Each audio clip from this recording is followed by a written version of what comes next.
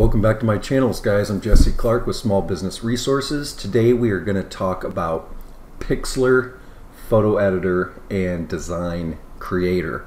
If you've been watching my channel, you will see that I've talked about and reviewed other graphic design. Today it's kind of cool because if you do not have Photoshop or you cannot afford the Adobe suite and especially Photoshop, this is a great alternative. Pixlr not only has the graphic design editor and creator built into it, but it also has the actual photo editor that is very similar to Photoshop. So I'm going to get right into it, show you some of the features, and then I'm going to do a price comparison with other programs out there. And I really do think this is one of the platforms that you are getting a great deal on for everything you get. So I want to break this up here today in the Pixlr E, which is the actual photo editor that's very similar to Photoshop, and then the Pixlr X, which is the easy graphic design creator, and that is what I'm going to compare to some of the other platforms out there. And you'll see that with Pixlr, it's very competitive in pricing, plus you're getting that special photo editor add-on. So let's start out with Pixlr E, the photo editor. You can see we have our home here. You can open up a new image, you can go to your history, and you can check out some different templates to start you off. And it even lets you look for some stock images. So let's go here, and I'm just going to choose this dog here. I can choose the resolution that I want. I'm just going to go web max 1280. So here is my dog, and you can see, if you're familiar with Photoshop, that the layout is very similar. You have your tools over here, you have your menus up here, and then you have your palettes over here.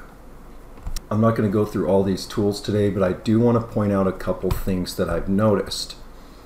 In Photoshop, you can have folders over here. Let's say you have 30 layers, you can put those in folders just to organize yourself a little more. Here you cannot do that. You can have your history, which down here, which you also have in Photoshop, and you have quite a few tools over here that are very similar to Photoshop.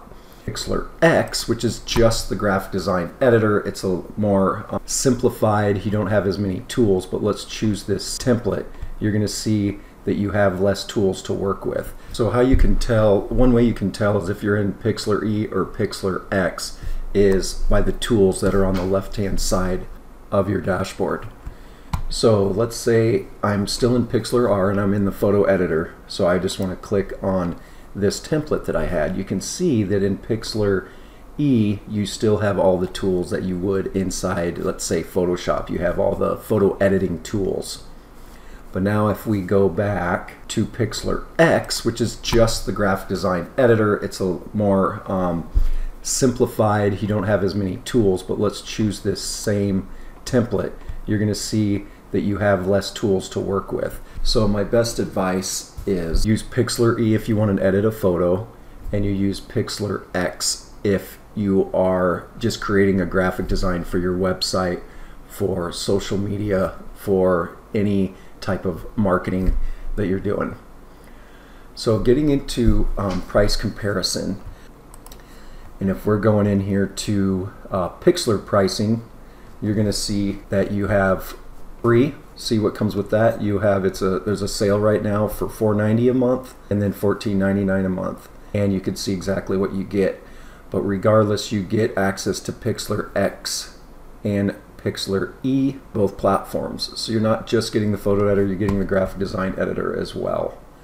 So if you go in here to Adobe Photoshop, you're going to pay $20.99 a month for just the Photoshop. To compare just the graphic design editor, Relay that is very similar. You can see the prices here, and I'll have these links down in the description. You have Canva, which is, here's the pricing there. Photor, there's their pricing, and Crello. These are some of the ones I've used in the past. There you have it, the Pixlr review. Check down in the description, sign up, click on those links. And make sure to subscribe and hit the bell icon my channel so you don't miss my next review and my next tips and tricks with small business resources. Thanks again. Have a great day.